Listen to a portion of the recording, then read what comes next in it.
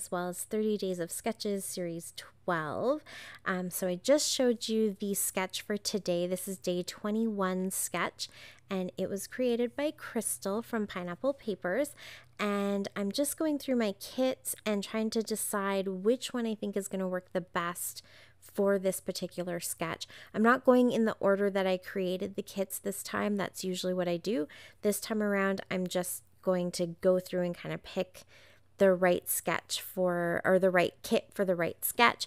I created the kits with the sketches in mind, but not necessarily a specific sketch to each specific kit, if that makes sense. So yeah, this is the page that I decided to kind of put together. I felt like it had enough papers to be able to do the two corners that you see in Crystal's, as well as a bunch of layers in behind the picture. I'm doing a 12 by 12, and Crystal's kind of looks more like it's maybe an 8.5 by 11 or 9 by 12 or one of those other kind of smaller sizes. And I probably could have picked one of the pages that I included in these kits that is designed for my 8.5 by 11 album, but I think that this sketch works really good to stretch into any size or shrink into any size you want. So you could even use this sketch to create a smaller page, like a 6 by 6 page or a 6 by 8 page, or it works really good, as you can see, stretching it to a larger page. So I love sketches like that are really kind of versatile and flexible and open to whatever you might want to interpret them and whatever supplies you might have that you're creating with. So it's always so much fun. So yeah, so I'm starting off by creating my corners, and I'm scrapping a Father's Day photo. I kind of pulled that photo out because obviously Father's Day is in June here in Canada, and so I like to occasionally do stuff like that where, you know, in February I like to do a couple of Valentine's layouts, and in March or April, whenever Easter might be, I like to throw in some Easter, that kind of thing. So I wanted to do at least one Father's Day picture in June, so that's what I'm doing here. And I'm basically following the sketch. I'm just stretching it to the dimensions that I have and working with the supplies I have. So I'm going to pop my photo down in the general area. I did include a lot of 6 by 6 papers here, and so my corners weren't quite kind of taking up as much of the page as it looks like they do on the sketch, and that's why I put a couple of layers in there just to kind of give myself a larger corner, I guess you could say. And then I went ahead and decided that the one corner that looks just a little bit smaller is where I'm going to put my picture cluster, because it just kind of balances everything out. And then I really didn't look at the sketch to build my layers. I think that for me is a much more kind of organic approach, especially when you're using a sketch. You have to use the supplies that you have and work with the picture that you have and kind of make things work. And every single time you create something like this, where it's just this really fun layered cluster, it's going to look completely different. So knowing what the sketch has and the kind of general area of where this cluster was, and just kind of the sense of what it looks like, or the inspiration behind it, that's all I was working with. And then it was just really up to what supplies did I put in my kit that was gonna work with this kind of big picture cluster and lots of layers and textures and stuff.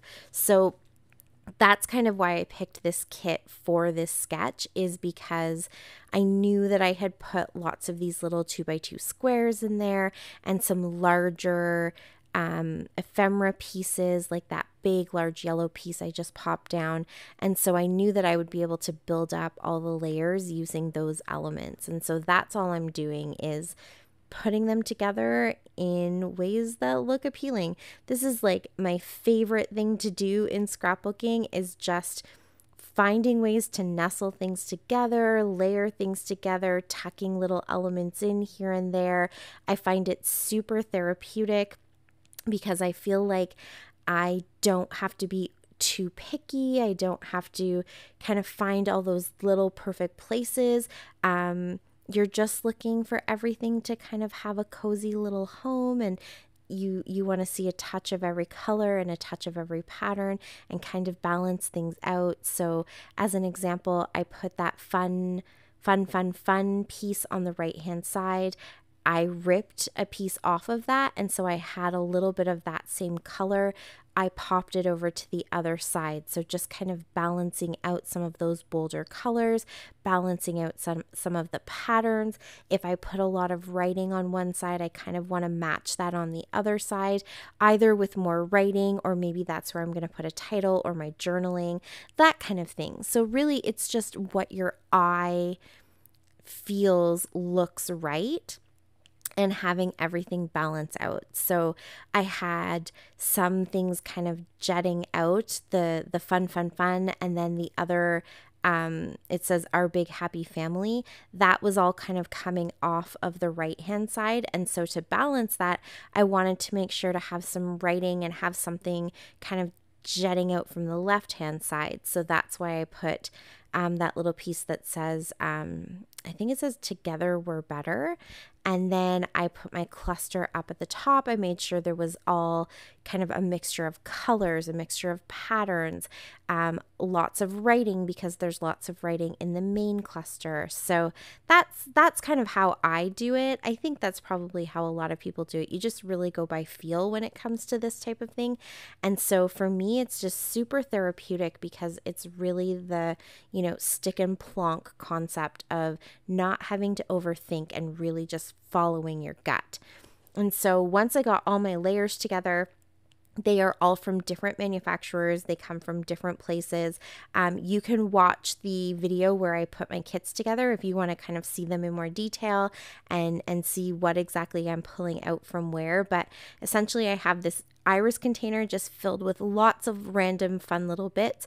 And that's what I opened up, and I just pulled things using the color scheme of that rainbow paper that I have as my background. So everything's a big mishmash. And again, that is so much fun when you're putting together lots of layers and clusters like this. It's just really fun to have lots of kind of random bits poking out and peeking out from all of your layers. So that's basically how I put it all together. And now I'm going to finish it off with some of these flat back little kind of half pearls that I got from Temu. I have a haul coming up to show you some of the crafty goodness that I got from Temu, but I just really loved these ones. They're kind of black and have a little bit of iridescence to them. And so I thought they were a good contrast from all of the colors. And then I'm going to splatter with a little bit of blue. Kaylin was just there helping me pick which blue to splatter with. And that's it. That is my layout. I'm losing my voice. I'm sorry. That is my layout for today. Thank you so much for watching. I really appreciate it. All of the links are down below so you can check out everybody who's playing along with 30 Days of Sketches, as well as the Build-A-Page ladies. And I will be back again tomorrow, so stay tuned for that. If you haven't clicked subscribe, please do. I would super appreciate it. And until next time, happy scrapping. Bye. Thanks to me. What about the channel?